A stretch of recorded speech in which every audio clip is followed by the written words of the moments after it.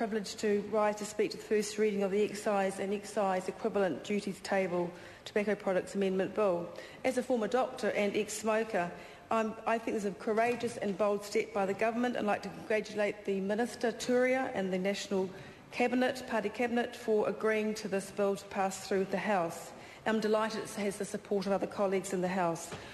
Colleagues, you'll be interested to know I started smoking when I was 16 and I stopped eventually when I was 30. I smoked through university, I smoked through medical school, I smoked through the hospital wards and stopped by the time I was a general practitioner. I had cancerous lungs and diseased lungs paraded in front of me when I was a medical student, and when I was on the hospital wards I saw emphysemic patients and patients dying of lung cancer. It didn't stop me from smoking. That's what addiction does to you. I turned a blind eye. Of course, this all happened around the 1970s. There were some warnings seeping through, coming to the surface, but being an addict, you ignore those and you carry on puffing away. They made me slightly uneasy, but I still carried on.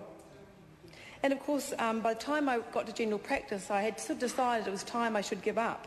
And fortunately, nicotine gum had come onto the market. Up till then, it was just really cold turkey and that was it. And I'd already failed on one attempt with cold turkey. And to me, nicotine gum made perfect sense.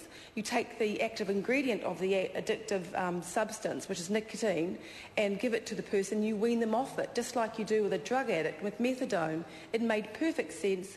I took the nicotine gum and it worked with me. Of course, it made me more proactive as a general practitioner. When I had my patients in front of me who were smokers, I could relate to them. I knew what addiction was like. I knew what this substance was like and what it could do to your mind. I know comments were made by the Honourable Act King to say that a lot of people are just social smokers, they aren't addicted. Well, I would say that I think most people who smoke are addicted.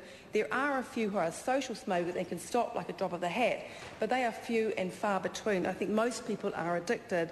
So I would be very, very active in talking to my patients who are smokers about, look, this smoking will catch up with you some way, somehow in the future if you don't stop. And that is true. Smoking harms every single organ in the body. We've heard tonight it's responsible for up to 5,000 deaths per year, and that includes heart disease, cerebrovascular disease, lung cancer. It damages the blood vessels essentially, and particularly the small blood vessels, so it affects the vessels in the feet, so it causes peripheral vascular disease or the eye and so on. It affects every single organ. Ash has made a comment in one of their fact sheets which says at least 50% of regular smokers will be killed by their addiction. And on average, they lose 14 years of quality life. That is a staggering statistic. 50%, half of regular smokers will die from smoking, and they lose quality years. That is a staggering statistic, and of course we know that Māori are overrepresented in the stats. Once again, congratulations to Minister Turia for pushing this through, and to our ministers who have supported her.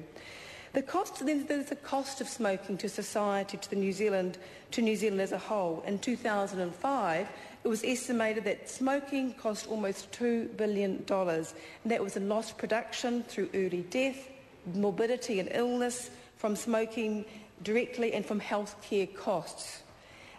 Fortunately, I had nicotine gum when I decided it was time I had to practice what I preached and gave up. Now there are many nicotine replacement options available for those who want to give up. There's gum, there's transdermal patches, there's sublingual tablets, inhalers and nasal spray. And of course there's also subsidised pharmaceutical treatments. And I'm sure there are a lot more out there that do need to be funded, and this may be the catalyst for that to happen. In total, $57 million have been put this year into cessation-ceasing products and organisations who help those who want to stop smoking. The research does prove that if you increase the price of tobacco, that is the single most effective way to get people to stop or not even start in the first place. And so this bill will increase the excise of tobacco in 3 steps of 10% over the next 2 years. And of course we know that loose tobacco has been much lower traditionally, and that will also increase by 14% to bring it into line with cigarettes. This is not a revenue-gathering exercise, absolutely not. This is about, as the Honourable Ruth Dyson said, it's about health promotion, It's about changing lives, and it's about saving lives. I want to acknowledge the very important work of Quitline and the work that they do. I expect they will be very much busier as a result of this bill. People can phone or text and they speak to an advisor. They get a quit pack, a quit card where they can get subsidised nicotine replacement from the chemists. This is a wonderful step. It actually was the most logical step for this government to take. We know that the ban on smoking in bars and restaurants has been widely accepted. There's been a change of mood. People accept that. Most smokers now aren't in denial, like I was for those 15 years when I smoked. Most people would accept that cigarettes are harmful to them. They cause illness and death. And the sincere hope is from this Parliament tonight that by increasing the price, we will see people stop smoking and stop young ones from starting smoking in the first place. Mr Speaker, I'm delighted to speak to this first reading. It's a wonderful step by this government. Congratulations to Minister Turia. I commend this bill to the House. I call the Honourable Jim Anderton.